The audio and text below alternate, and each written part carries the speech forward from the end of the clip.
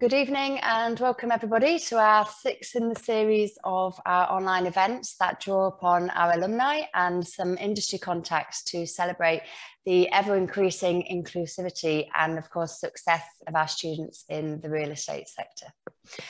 My name is Sarah Cardwell. I'm the postgraduate course leader for one of our real estate courses, which is the MSc. I also teach across our undergraduate provision and I hold the role of the Athena Swan Champion for our Natural and Built Environment department. So just a little bit about the Athena Swan Charter, if you're not aware of it. It's a framework that's used across the globe. It supports and transforms gender equality within the higher education sector, including research, and it also encourages the career development of women in employment. So as a department, we currently hold the Bronze Award. This recognises our commitment to equality across both our staff and our students. Our industry professional body, the RICS, also has responsibility to tackle barriers to entry and encourage a more diverse profession. In 2015, the RICS launched the Inclusive Employer Quality Mark as a response to the sector being behind other professions in moving towards a more diverse and inclusive work space. However, just to pick up on a few statistics, women hold only 17% of the RICS professional sector globally, so there's still a long way to go. A few years ago, the RICS set its own target to increase the proportion of women entering the profession to 26%. About half of the RICS executive team and 40% of the senior leadership team are now women, and their gender pay gap is closing year on year. In fact, this year, the RICS began recognising efforts to advance diversity and inclusion within the framework of the characteristics to become a fellow. So here at Sheffield Hallam, we're pleased to be playing our part. Louise Brooks-Smith was the first female RICS president who was a graduate of our course. Our real estate students won the Association of Women in Property's National Student Award in 2016 and 2018. And this year we're celebrating almost achieving a 50% female intake onto our course. So today we have the pleasure of hearing from three former Sheffield Hallam students about their own career path into real estate, as well as Emma Snipp, confidence and resilience coach, who will be talking to us about her own career journey, mentoring and empowering women in commercial property, property law and construction. So after our four talks, we will have a Q&A session to address all the speakers. So if you can save any questions until the end of the presentations, or if you want to put those into the chat as we go along, I will pick those up at the end. We'll also have a chance for a 30-minute breakout session, so you have an opportunity to chat to our speakers informally. So a little bit of information if you do want to get hold of any of the course leaders across the real estate provision. We have our undergraduate BSc real estate course where we have Luke Bennett as our course leader. Our previous joint course leader, Carolyn Gibbison, now runs the degree apprenticeship for professional practice in real estate. And then myself, as I mentioned, as the course leader for our postgraduate MSc real estate provision. We also have a YouTube channel, which you can see on the screen here. As I said at the start, this is the sixth in the series of a programme of online events. So if you do want to watch any of our previous events online, they have been recorded and they are available on this channel. And just to say that this is also being recorded and will be available after the event. So I'll hand over now to our first speaker, who is Emma Snipp, to introduce herself and tell you a bit about what she does. Hello everyone, thanks so much Sarah. So first of all, thank you for having me. It's a privilege to be here. I didn't go to Sheffield, I did my Masters in Kingston, so I feel like I'm kind of like sneaking in here a little bit. So thank you so much for welcoming me in. So hello, I'm Emma, I'm a confidence and resilience coach. I specialise in empowering women from real estate, construction, property law, all things property. I still hold my MRICS. And I'm also a Lionheart ambassador. So prior to becoming a full-time coach, I worked at the Crown Estate. I was an asset manager there. and I worked in our regional portfolio. So we had, I think it was like 4.7 billion portfolio. And at the Crown Estate, regional just meant anything that wasn't St James's or Regent Street. So they were the big guys, they were the kings and queens, they spawned around, they had the good stuff, they had Burberry and all that. And then there was me, and I had, you know, Boots and Superdrug and all the cool stuff.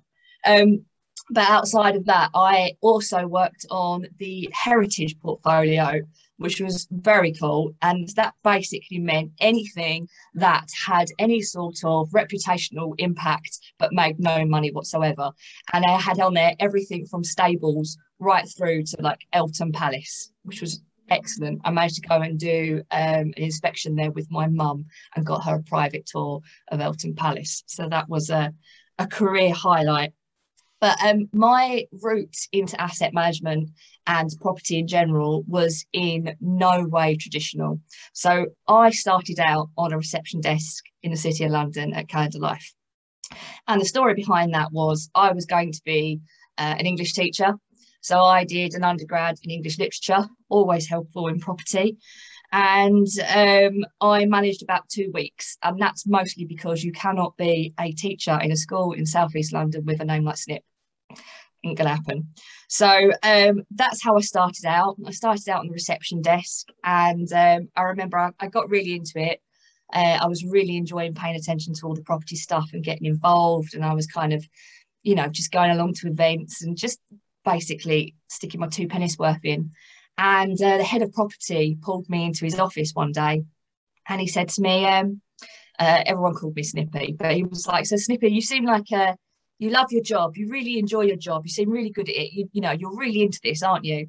And I realised it was an absolute make or break moment. So I took a deep breath, and I got the confidence up to say, "No, not really. I love it here. I love everything you do. I love everything that's going on. I'd like to know more. I'd like to get off of the reception desk." And that was the start of my journey. So from there, they put me through the master's degree. I did my APC. I started off doing administration. I went into sustainability. I did all things environmental, and we didn't really have much to do with sustainability at the time, which meant that I got involved in everything. I got some GRESB, I did all of the BREEAM, I did everything. It was great. I did my master's in sustainability and planning that had a RICS accreditation, and went from there really. But I think the main thing that was useful for me is coming up through an alternative route. So I did have a grad scheme, just to go back one. I was the first person in our office that did the APC. And what it made me realise is I understood the holistic approach of property, and I understood all the many layers and the importance of everyone involved, because you tend to meet people on the grad schemes and they go in and they do a bit of this and do a bit of that, and they go through and they come out the other side, and they don't necessarily realise how difficult it is if you come through an alternative route. So I hear that 17% of women in RICS right now. That's much better than when I started. When I started, it was 13. And I was a working class girl from Dartford, South East London, in an office where everybody else was privately educated middle class man. I had one director tell me that I would never get anywhere in property because I was too common. I had regular discrimination sexually. I even had one agent assault me. It was really, really, really hard. And it really taught me with a passion the importance of diversity and inclusion and covering for everybody. So anyway, I got through Calendar Life and I loved it there, went really well, and had this opportunity to go for a job interview at the Crown Estate. And I'd been in asset management for a year. I think I'd been qualified for a year and a half, something like that. I was like, I don't want to work for the Crown Estate, far too stuffy. I'm not interested in that. But I'll go along anyway, and I'll see what it's like to get a little bit of experience. So go along to the interview, and they absolutely sell it to me, right? They're forward thinking, they're into prop tech, they're into sustainability, they're into community aspects. I was like, oh my God, this is amazing. And because I'd gone in there completely assuming that I would have no chance in hell or high water of getting this job, I was completely cool. I was completely chilled. It was all fine. I just went for a chat. Next thing you know, offering me a job. Couldn't believe it. So I get in there, and as soon as I'm in there, I'm getting involved in all things people. I'm a wellbeing champion, wellbeing delivery driver, mental health first aider, getting involved in the diversity inclusion team, all of that stuff. And it was at that point that I realised that actually what I care about most in property, more than property itself, is the people. The people are everything. Your community that you guys are building up here, everybody you know now, those people are going to stay in your lives for your whole career. People is everything. So that's when I realised that I needed to train up in something more people-y, and I became a coach. But I think, you know, if I was going to boil down my career so far and my coaching and everything to give you 3 key tips to make sure that your career is big for you, it's first of all, be authentic. So when I started, literally hardly ever met any women, definitely didn't meet anyone from working class, definitely didn't meet anyone as gobby as me, right? But if you're authentic, people are attracted to you, right? People work with people. People are attracted to you. There's lots of people in property. It's quite incestuous. You all get to know each other and you get to know everyone's names. And if you are yourself, people enjoy being around you.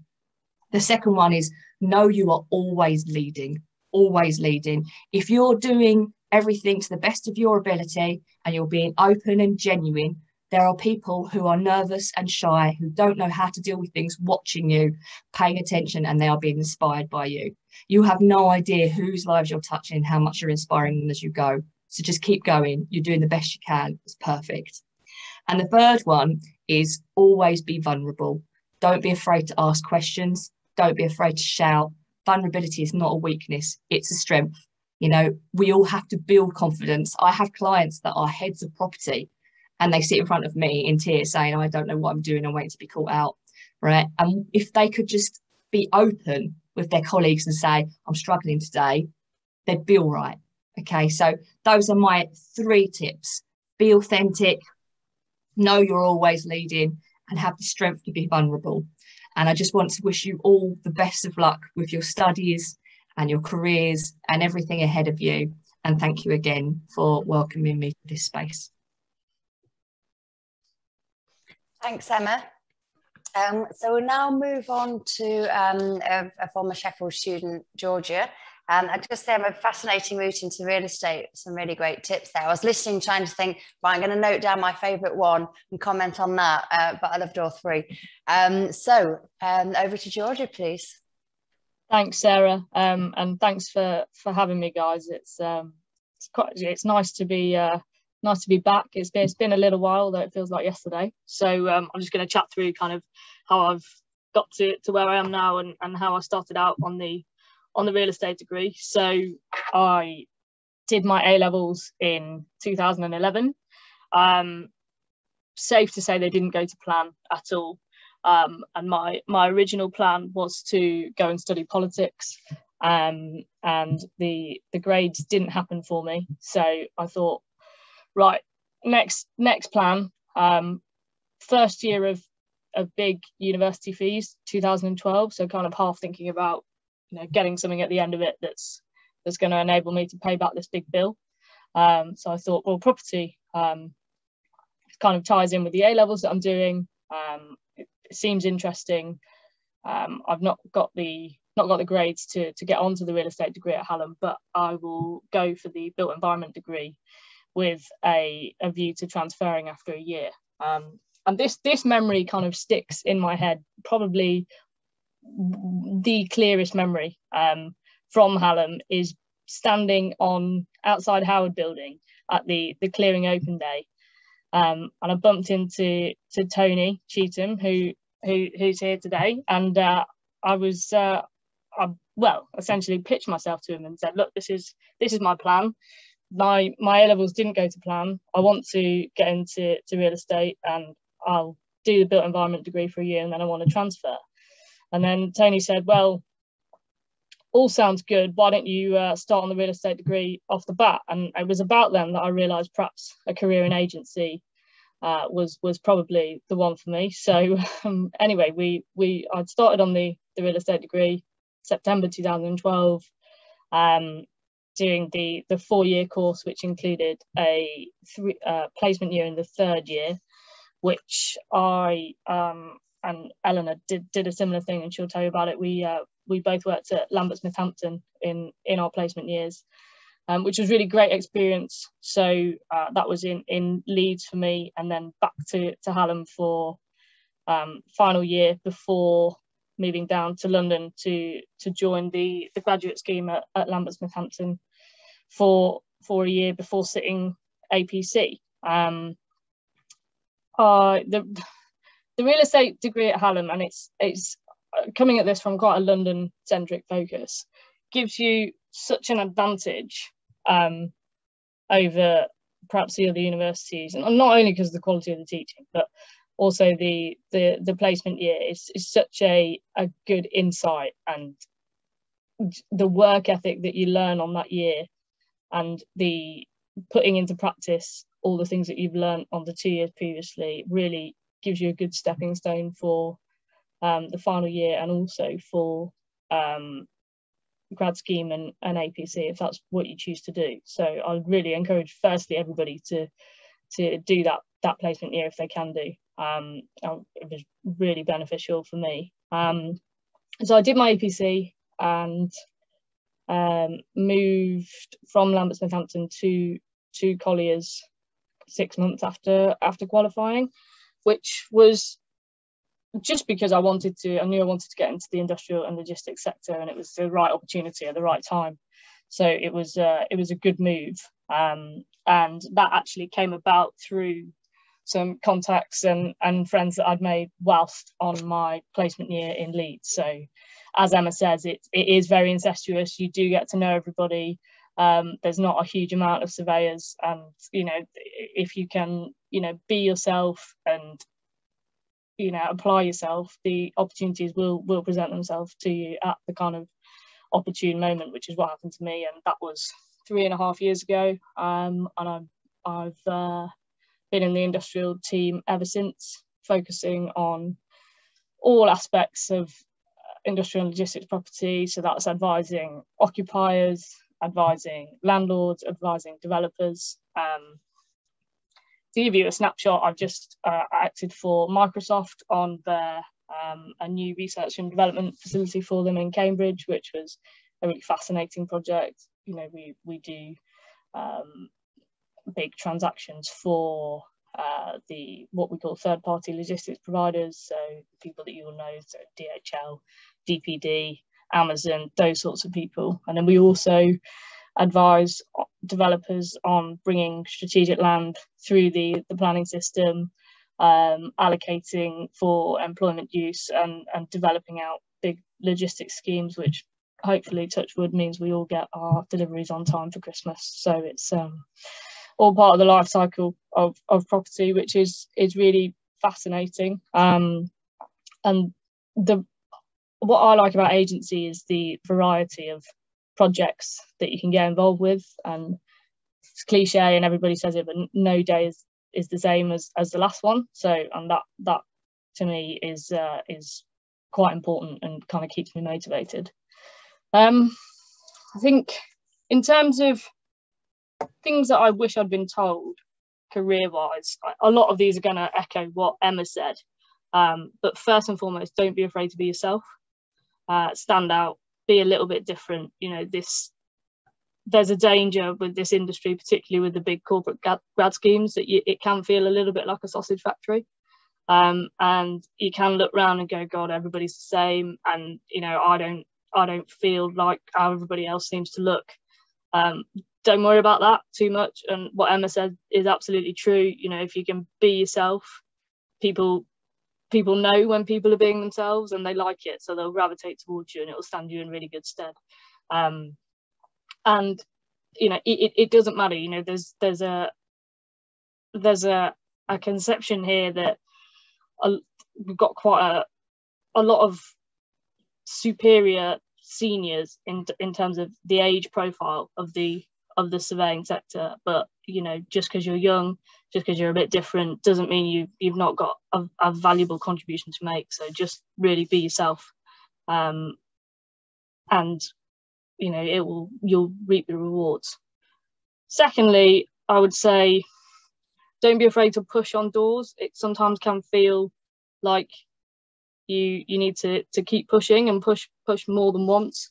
Don't take no for an answer. If you've got something to say, do what you can to make sure you're heard. And that can be at times difficult, particularly as a female in this sector. So there's 35 fee earners in my team, and I'm the only girl, and at times that can present challenges. But also I think, you know, once you get yourself heard, you will find that people come to you for your opinion, because your opinion is always going to be a bit different to the echo chamber that you can find yourself in. So get yourself heard, and you'll rocket up the priority list, and then people will constantly want to hear what you've got to say. Thirdly, it can feel very serious and very stuffy at times. Try and remember that this is going to be a long career. You know, we're not retiring anytime soon, so try and have a bit of fun if you can. Make friends. It makes the whole thing a lot more enjoyable if you can be mates with the people that you're doing business with. So I'd really recommend that, you know, just get involved in all the social stuff, find people who are like-minded and stick with them. That will really help you. Fourth, this is very cringy, but don't stop learning. I think asking questions is a really good standpoint to start from. People love to talk about themselves, so just ask loads of questions. You'll learn so much from everybody, and that's a skill that everyone should kind of take forward, irrespective of where you are in your career. Really, just continuing to learn is something that you should do. And finally, from me, I think try and pay it forward if you can.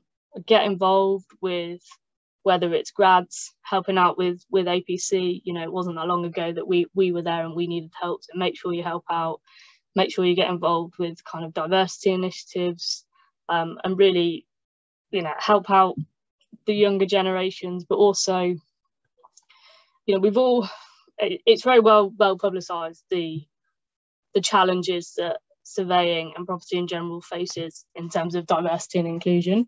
And we all have a part to play in making sure that we break the cycle and that we reach people from different backgrounds, whatever that may be. You know, there's a focus on gender here, but, you know, I think from disadvantaged backgrounds, you know, we need to recruit from different ethnicities. There's a lot of work to do, and I think if you're that way inclined, get on board whatever your organisation is, whether they're advanced in their D&I policy or whether they're just starting out. Get on board and push it.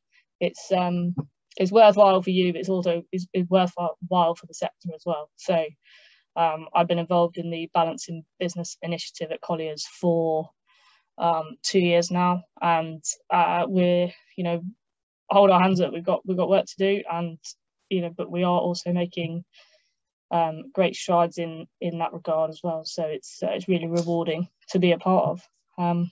So yeah, sorry if you rambled on there. A few tips from me, but hopefully that gives you some insight into how to carve a decent path for yourself in this sector. Thanks, Georgia. Great to hear you doing so well. 2012 seems not that long ago, actually, since you started at SHU. And a great sector to be in, industrial. It wasn't quite the same when I came out of doing my MSc qualification, 2004. And I love the push on doors one in terms of advice. I heard quite a depressing statistic a few years ago about how high the rate was for females in terms of not applying for promotions in the first place because of fear of not back. So great piece of advice. So on the screen, as you can see, we've now got a recording. Another former Sheffield Hallam student, Janita, who can't join us this evening, but has kindly put together a recording, which we'll show you now. Hi, my name is Janita Tombs. I'm a chartered commercial property surveyor and a former Sheffield Hallam student. Apologies I'm unable to interact with you all today. However, I am glad of the opportunity to still share my journey within my profession so far. When I decided I wanted to go to university, I was considered a mature student. I'd been away from education for a number of years, and so the requirement was for me to complete an access to learning course. I did that, and then I gained credits to enrol onto the HND in estate agency. I did the HND first and then progressed onto the second year of the real estate degree. I thoroughly enjoyed the course. However, approaching the end of the third year, at that time I had 2 children. I had responsibilities where I couldn't just get up and go and move away. So I got a feeling of that I wouldn't fit into the profession. So I approached one of my lecturers, who was the head of the course at the time, and he gave me options. One of them was to work for a public body. So he gave me some contacts. I approached the Sheffield City Council and I gained some work experience within their property services team. Within the first few days of that experience, I honestly used around 80 to 85% of the course content. I was able to engage in conversations. I was able to make a judgment on what form of valuation to use when discussing a property. And it just gave me the push to keep going, and that it was an option for somebody like me. After uni, I secured a graduate position within property services where I'd done my work experiences before. My post was in the acquisitions and disposals team. So in our team, we deliver an accelerated client acquisition and disposal programme. This can involve the inspection, valuation, marketing, and appraisal of land and property. I love the fact that the job is a real opportunity to mix desk work and being out on site. You have to gather information and piece information together to gain an understanding of the task at hand. So I like people and property, and this is a real mix of the two. You get to meet people, whether it's clients, developers, tenants, investors, or members of the public. A real plus of a qualification in surveying is the fact that this qualification can take you anywhere in the world. In general, it provides a variety of opportunities, and once you've got that qualification, you can then progress further and work further into a specific role if you wish. There is no such thing as an average day. Every day is different. One day you can go into work, do some research, write a report, and another day I could be driving out into the countryside, measuring some farm buildings. There are challenges within the profession. There aren't enough surveyors around. I believe that's because typically a lot of companies didn't really want to spend the money to assist students through their APC. They just wanted someone who could hit the ground running, so they wanted someone who was chartered already. And what's happened there is that it's created a gap within the industry. There is a significant amount of up-and-coming surveyors. However, it's not bridging the gaps. The good thing is there's a lot of jobs, there's a lot of demand for surveyors, so it really helps when you're negotiating employment terms. When I was at school, when we had careers days and things like that, the surveying wasn't a route that was ever encouraged. Females are underrepresented within the profession. Within my team, it's around a 50-50 split of male and female. My manager's female, the head of the service, and the head of the council overall is a female. So for me, it's quite exciting that there are clear examples of women in high positions. Working for a public body, there are clear guidelines. There is regular training that are mandatory to be educated on how to treat people fairly. Obviously, people do have their own views, but how I approach something like that is I will continue to strive to be the best person for the job. Regardless of anyone's personal views, it ultimately boils down to one thing. For the client, Can you deliver what they want? Can you provide the information that they need? If you're good at what you do, the gender bias and any other racial bias, anything like that, just seems to fall away. I will never change who I am. I can't change my colour. I will continue to progress and be successful. My background, my experiences, be them positive or negative, have all contributed to getting me to where I am today. And I own them. I'm proud of them.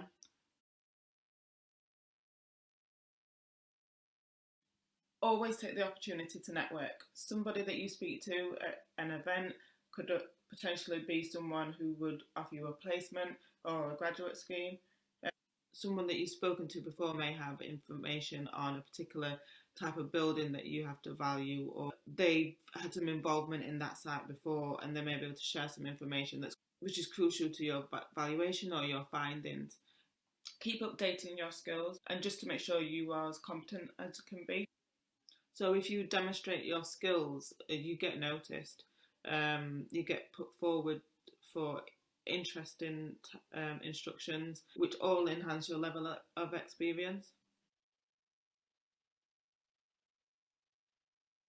I wish I was just aware of all the opportunities that this profession opens up for you. You can really tailor your career to suit what outcome that you want. Work experience is essential. The more experience you get, the better. It will help you if you wish to do your APC. It will help you increase your employability. There was such a great network of fellow surveyors that are available for help and guidance, even when you are in a professional role, especially when you're studying or completing your APC. So thank you for listening.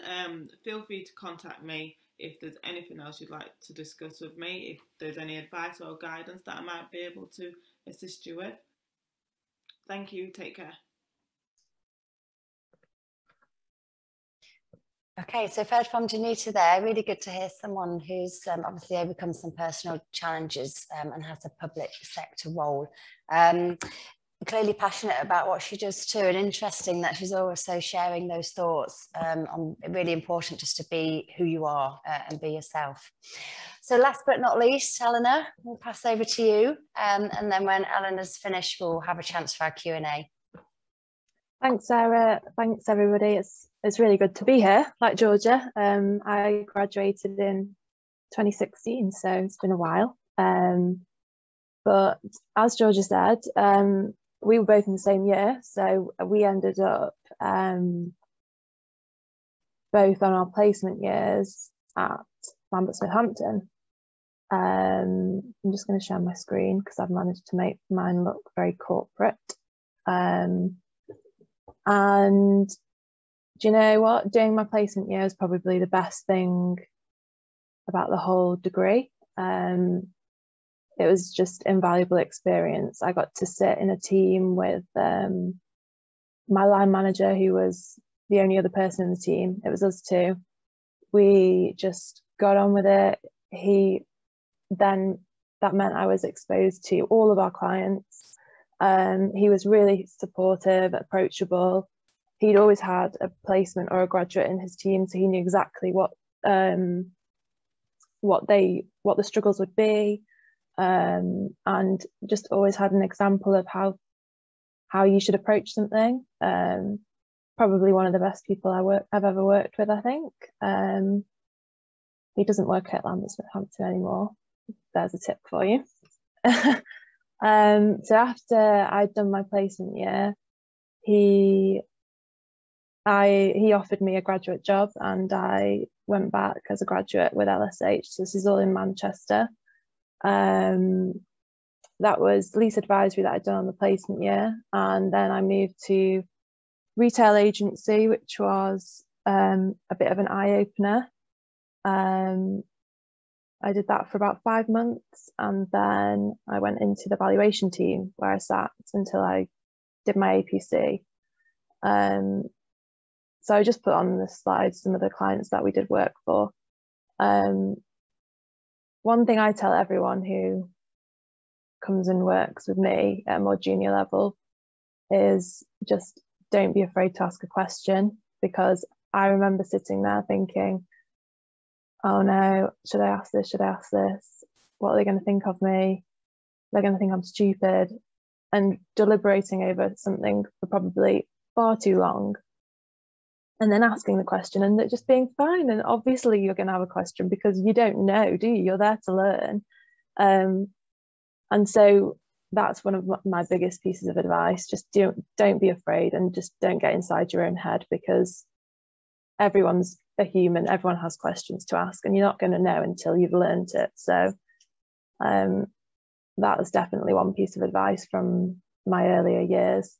And another thing that I think is really important, especially now, you can probably see I'm sat at home, but one of the best ways to learn is to just listen. And at Lambert Southampton, I was sat in lease advisory for my whole year in the placement year, yet we were sat right next to all the agents. I sat, then the other side was valuation, and I knew what was going on with their teams, even though I wasn't sat in their teams. And I knew what was going on with the Manchester office market because they were sat directly behind me. And so going back to uni to do my final year, I just had a wealth of knowledge under my belt. And, you know, if you don't get yourself involved in the office, then things like that won't happen. So you just have to listen and spend time with senior colleagues, I think. So moving on, I passed my APC in autumn of 17, and I don't know how I'm going to get to the next slide now. Oh, there we go. I knew that I really liked retail. I'd kind of been able to do bits and bobs with retail throughout those 2 or 3 years, and I was really enjoying what I was doing in valuation. So I thought, oh, how am I going to do both of this? So went to my line manager after I passed my APC and we were, you know, right, go on, what's the next thing? And he said, well, yeah, if you want to do retail vals, then that will be your job. So I thought, oh no, how am I going to get retail clients? How am I supposed to do this? And I thought, this is going to be a really hard losing battle. I think I need to move. I think I need to grow my platform. At this point, I was in Manchester, and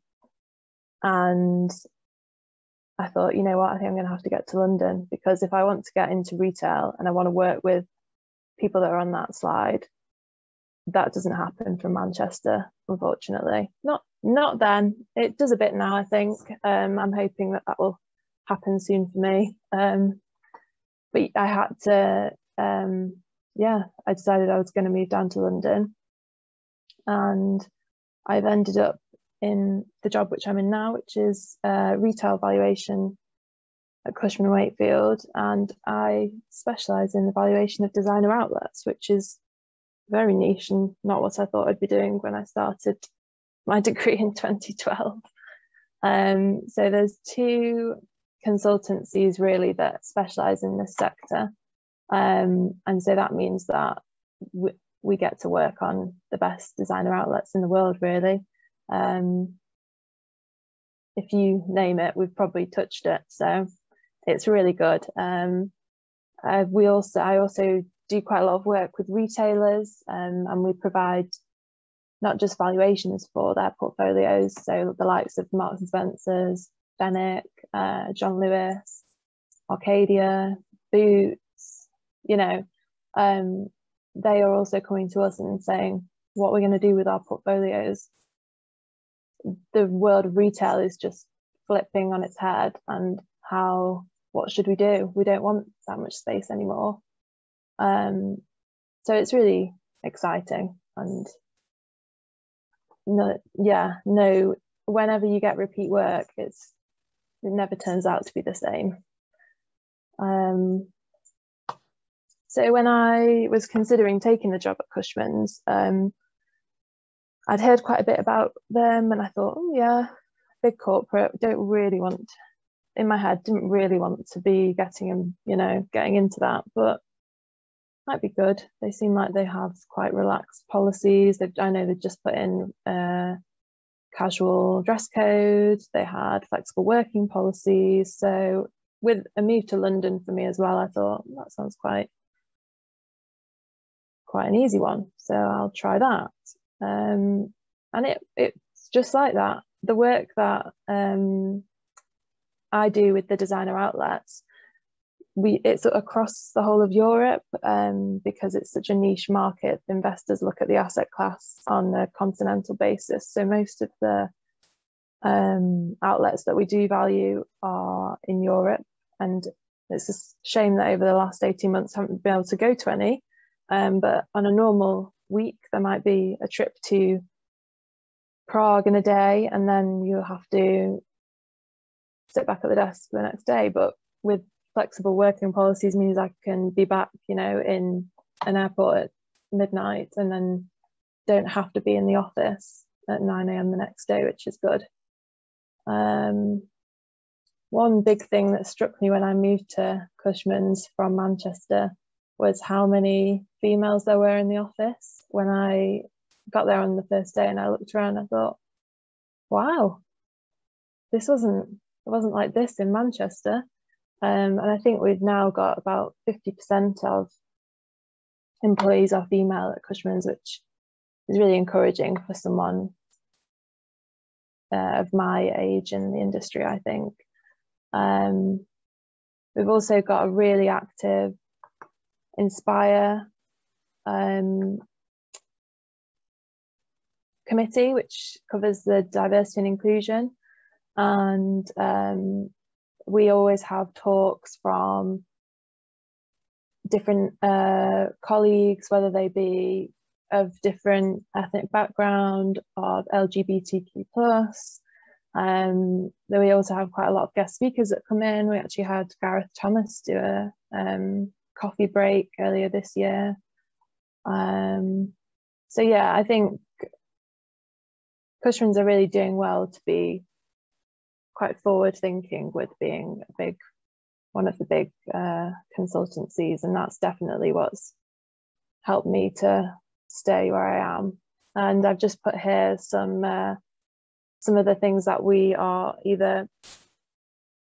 done at the firm or we are implementing now that have been highlighted as kind of things that need to be challenged and brought forward within the company. So one thing which is quite topical with this talk, for example, is that we have got training for female speakers so that females feel more comfortable in going and being panelists. And we now have a database of list of women who want to go and do talks and things like that. And we also have got recently new miscarriage and menopause policies to make sure that we're covering accommodating for colleagues that need to have a lifestyle change or need to know that they've got a company behind them who will support them. So yeah, I think I've ended up in a good place, but I didn't think on the face of it it would be like that. So my tips are definitely to listen and listen. And that's all. Thanks, Sarah. Thanks, Eleanor. So really refreshing to hear someone talking about retail in a good light at the moment. So that's great, and also some really topical issues there on that last slide to do with things within those gender roles. So that's also great to hear. So that nicely brings us up to just before 10 to 7. We said we would allow 10 minutes for Q&A while we've got everyone in the same room. So if anyone wants to start us off with questions, that can be to any of our panel members, please.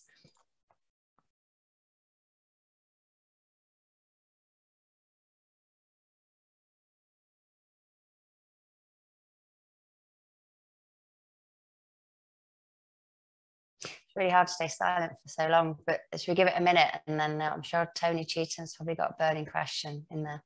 Can I shout across the room and ask Georgia to say something about being involved in the Women in Property contest? Yeah, God, that was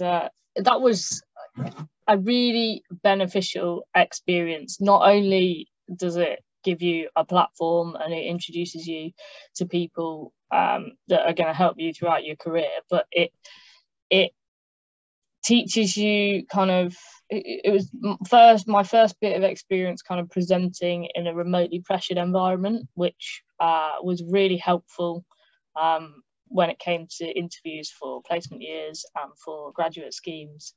But it also kind of, going back to what other people have said on this talk, gave you a chance to kind of stand back from your individual discipline and look at property and the built environment more holistically, and gave you an appreciation for the other roles within the built environment, because they were the people that you're up against, and the people that you know, became part of your network. Some of them became good friends, and they were QSs, building surveyors, architects, all different disciplines, which I think was really valuable to get an insight into kind of the way they think and their disciplines. So yeah, really rewarding process. A little bit stressful at the time, but you know, really enjoyed it and met some great people through it. Thank you, Georgia. So I've just noted in the chat that Francesca would like to ask a question. Francesca? Yeah, it's for either Georgia, Emma or Eleanor. As sort of an upcoming young female professional going into the industry, what would be your one piece of advice for someone like myself as a female heading into sort of a male-dominated industry?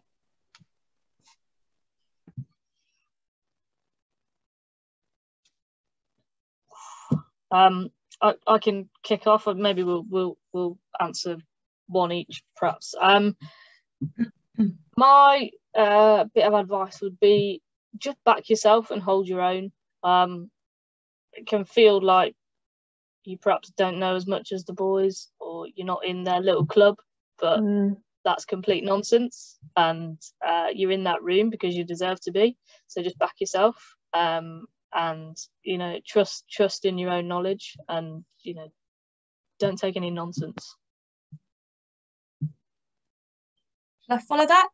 Yeah, crack on. I think that's absolutely excellent advice. Yeah, I would take it a step further and say that it's a matter of trusting yourself. Don't feel like you have to change who you are to fit in. There is a tendency when you work with all guys to feel like you need to be one of the lads, otherwise they don't respect you. But it's not the case. You know, more and more I would say that people in property just respect each other for their different experiences and their different outlooks, and whether it's because you're a female surveyor, or whether it's from your background, or whether it's your experiences, what you bring to the table is always beneficial, because it's always going to be different to everybody else's. So don't feel like you have to mould who you are to fit their shape, or the other way around, shape who you are to fit their mould, however you want to word it. But yeah, that's my main piece of advice on that, I think. Yeah, I would just say, if they're going to throw a load of jipes at you, just take it. Just take it, and then show them what work you've got. Thank you. I was just looking over to the chat there. We've had a question come in to say, how conducive is the property market for graduates who want to be self-employed, and how long should that take after university? Oh, that's a tough one. So obviously with RICS, the idea being that as soon as you're an MRICS, you theoretically can work for yourself, because you know the whole point of it is that you can stand alone and you represent them. I work for myself, but as a consultant outside of property these days, so in a coaching capacity, my advice is to get stuck in and involved with companies and all that there is out there to offer first and for a while, until you get to the point where you feel like you've absorbed things around you, because, you know, as the ladies were saying earlier, a lot of your knowledge won't come from your studies. It will come from being in the office, surrounded by different people doing different aspects of property. It's amazing how much you get just by paying attention and listening in. So I would be a little bit wary of jumping in on your own to begin with, because you can learn so much from other people. Great advice, thank you.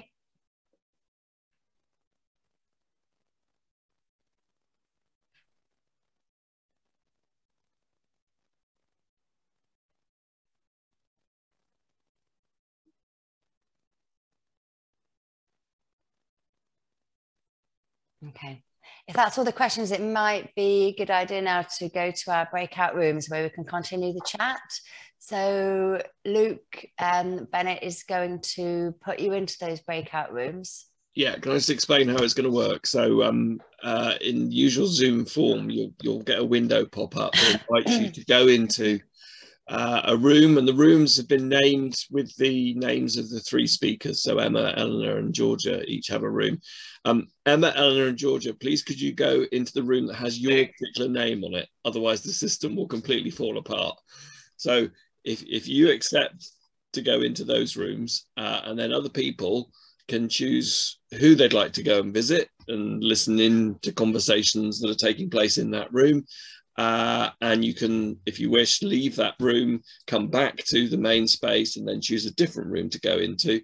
Everybody can do that except for Georgia, Emma and Eleanor, because we need you to stay in your rooms, please, otherwise it'll all become chaotic. So I'm going to press the button now.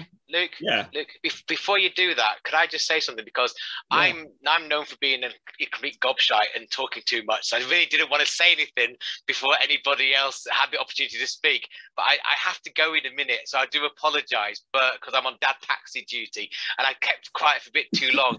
Before we move into the breakdown rooms, can I just ask the panelists, first of all, say thank you very much, and I do hope to be able to catch up with you another time. But I do have a question, if that's all right. So, Luke, I'm really sorry for this, but I would just like to know from each of our policy. I mean, obviously, we've got several tutors here now. You know, as in, you know, and Luke and I have been around since I think it's 1854. We started this as our second careers. It seems a long time ago. It's 14 years, isn't it?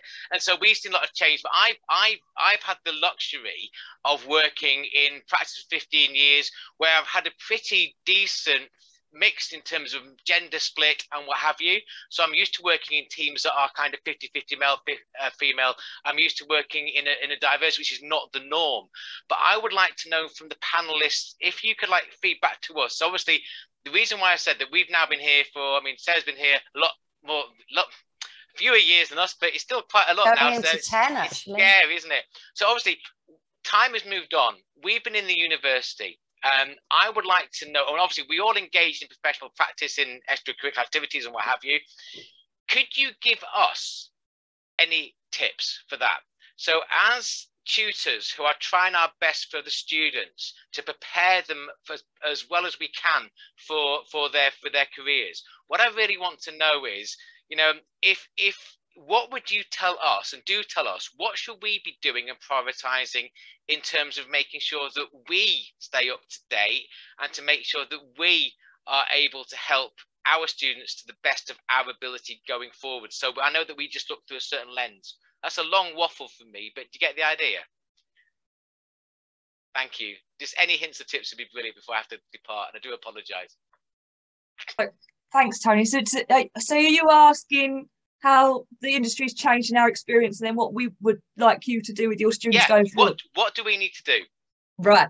Okay. So it's an interesting one, because I was listening to everybody talk, and so when I started, it was 13% women. It's now 17% women, and there's all this talk about, you know, 50%, which is excellent. But what I'm hearing then is actually it's only a handful of companies, and it's the elite companies that people are aiming to work for in their big grad schemes that have this. So when I was at Canada Life, there was like a female fund manager, and then a female asset manager started, and she was brilliant. And when I went to join the Crown Estate, it was almost entirely women on the regional team, and I was like, oh my god, all 13% are there. I cannot wait to go and join them. And we had a female director and everything. I was very excited about it. And I think what would be useful is to tell students that are up and coming that they don't have to just focus on these big companies that have got all the glitzy D&I and everything going forward. It's going to be great and they'll look after you, because it's the little companies and the nitty-gritty companies that anybody forward thinking and with a passion needs to get into and start making the changes. Because, you know, we hear about the big guys, the Cushmans and JLLs and all sorts of things, but, you know, that's still only 17% of us. There's a lot more. So where are they? And so I think it's like promoting this idea of, you know, there are other avenues outside of like the main grad schemes. Thank you. I would just follow on from that, Emma, saying that I think you get a much more rounded experience by not being in that as a graduate, and by being somewhere smaller and with your colleagues around you, rather than in two offices across the city, where actually I have still never been to our other Cushman office. That's a whole half of our company who I've never interacted with, which is a bit scary. I think as well, for you guys, I mean, I know you do this anyway, and I was a beneficiary of it, but I think as higher education institutes, really championing women, students from ethnic minorities. We know that this industry has an issue with being a little bit of a closed shop at times. So if we can break that cycle earlier on, and you know, we're often scratching our heads from a D&I perspective. How do we get into schools? How do we, you know, put this career in front of people who are choosing their A-levels? I think, you know, perhaps the corporate world and the higher education world needs to team up on those sorts of initiatives, and, you know, go and say, right, this is a career that I guarantee you've never heard of, and this is Tony Cheetham, and he's going to tell you how you can become a chartered surveyor. Because it's all well and good me going into school and talking about what I do, but I think until people can see a tangible route in, it's still a, you know, it's quite idealistic. So perhaps I think that is a good next step.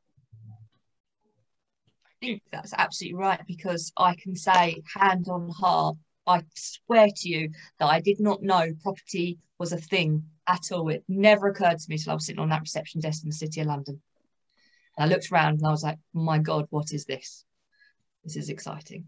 I had no idea. And I come from like a school in southeast London, well, not even like edge of Kent. Like, it just wasn't a thing. It wasn't a thing. And I think it's going right back, so that kids don't feel like their options are like where I come from. You're a teacher if you were clever, or you're a hairdresser or a beautician if you weren't, and those were your options. And I bugged up being a teacher, right? So it's yeah, I think that's absolutely right what George is saying. That's really helpful. Thank you. I was going to take this opportunity now to thank all the speakers, because I am going to have to back out, as I think you were potentially aware of. It's been fantastic to see you all, and I will hand over to Luke to manage the breakout rooms.